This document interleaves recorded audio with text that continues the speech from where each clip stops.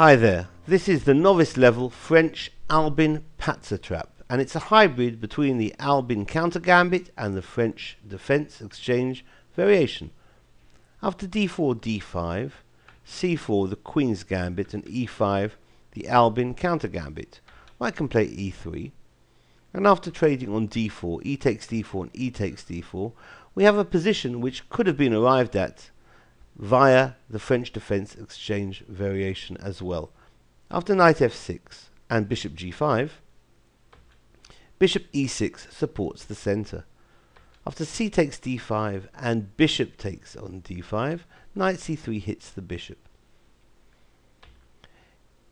Knight c6, a developing move by black, allowing the capture of the bishop on d5. So after knight takes d5 and queen takes d5, the bishop is hit on g5, so white here thinks he'll disrupt the pawn structure of black, doubling the pawns on the f-file. So after bishop takes on f6, a critical mistake, it allows bishop to b4 check.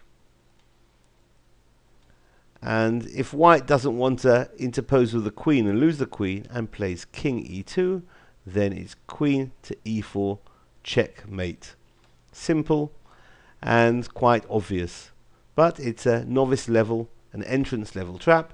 This is the French Albin Patzer trap. Thanks for watching. Bye bye.